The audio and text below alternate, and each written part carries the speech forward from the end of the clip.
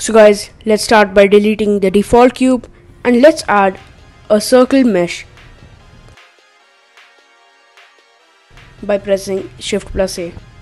So now we need to use the grid fill.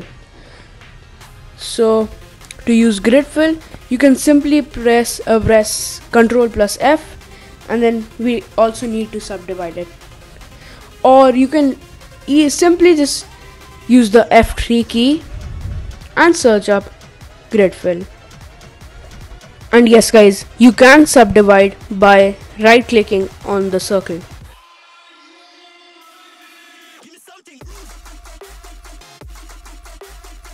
Now press E to extrude it on the Z axis, and that should be alright. And now press R plus X to rotate the object on the X axis. So now add 4 loop cuts and then scale them up.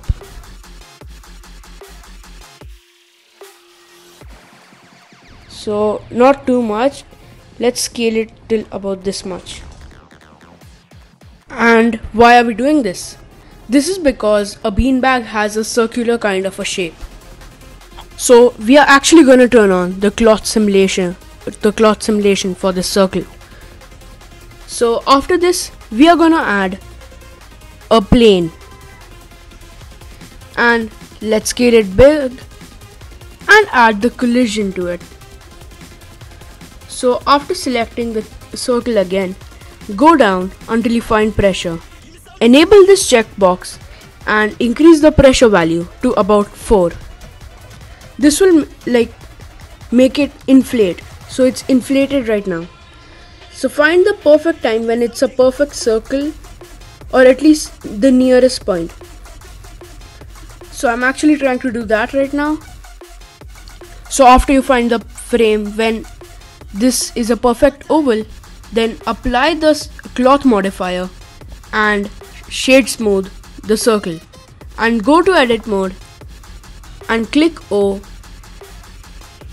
and find a random vertex that's on the front side and start grabbing it and moving it down. Press G plus Z to do it. So make the front part a bit squashed inside, as if someone has sat there. Like someone sat there before. So this is how it will look. You can modify this even more, like grab the any random vertex on the front side and click G plus Z to scale it down. Move it down.